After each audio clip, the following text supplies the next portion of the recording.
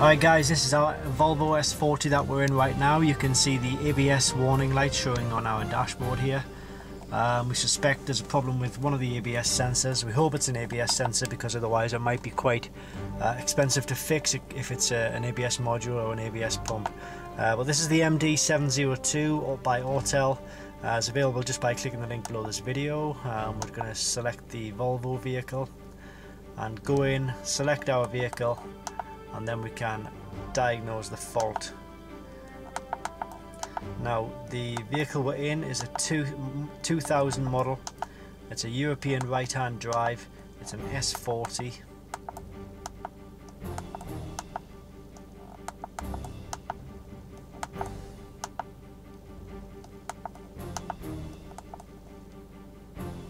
It has automatic transmission.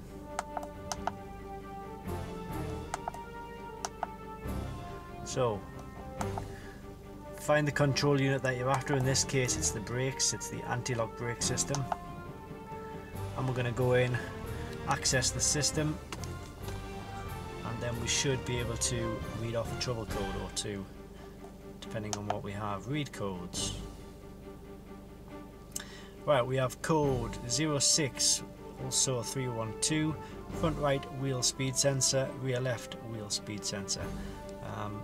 I suspect it's only the front right which is the real problem. For some reason it's given us rear left as well, but we'll check both of the sensors out. I believe that to be only a fault with the front right. So we'll go ahead and change that over, then we'll come back into the vehicle and then we'll see if we can get rid of this ABS warning light. Alright, so if you pull back this bit of plastic here, you'll get access to the ABS sensor. As you can see, I've already disconnected the ABS sensor. So what I need to do is, the wire, it goes back into the plastic surround here. It comes down here, and then you can see it goes into the. Probably, I'm not sure how well you can actually see that, but it's in there anyway. Right, so that's the old sensor. Put the new one in, hook it back up, and then we'll go back into the vehicle and see if we can get that dash light removed from the dashboard in this Volvo. Alright, so we're back in the vehicle now, and we've reset changed over the ABS sensor. So we will turn the engine on and see if it will actually automatically reset the ABS light.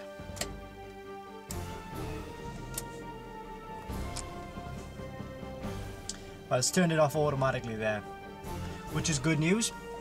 But what we still will need to do is actually we'll read the code again and then we'll erase the trouble code, just so it's clear from the system.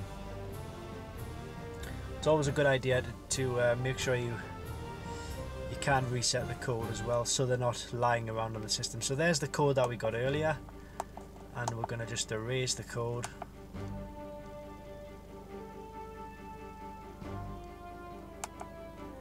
Erase codes command sent. So we'll come out of that and then we'll see the ABS light and the brake light disappear there.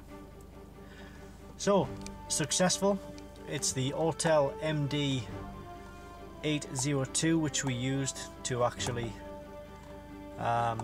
diagnose the fault and reset the light.